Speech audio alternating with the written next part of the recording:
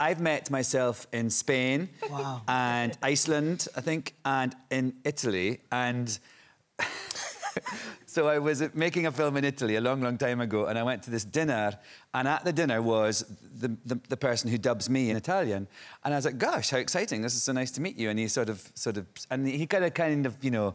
He sort of talked like this, like, you know, sort of breathy kind of sort of voice. I thought, oh, I get it.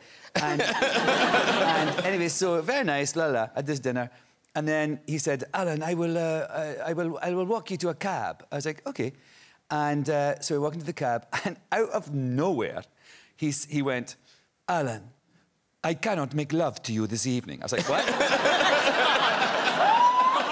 I was like, hey, nobody asked you to. And I was like, OK. And he went... That's what I told you this morning when I saw you. Sorry. But I was like, what are you talking about, Mr. Italian me?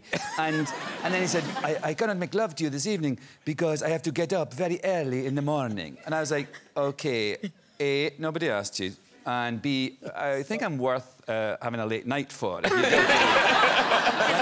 Yeah, I thought so. But it was just so weird. Like, the Italian me didn't want to make love to me, actually, but... was contemplating. That's kind of the end of that story, yeah. Actually, and he didn't want to have sex with me. But he was lovely about it. He was very nice. Let me down gently, even though I didn't want to. It was just the weirdest thing.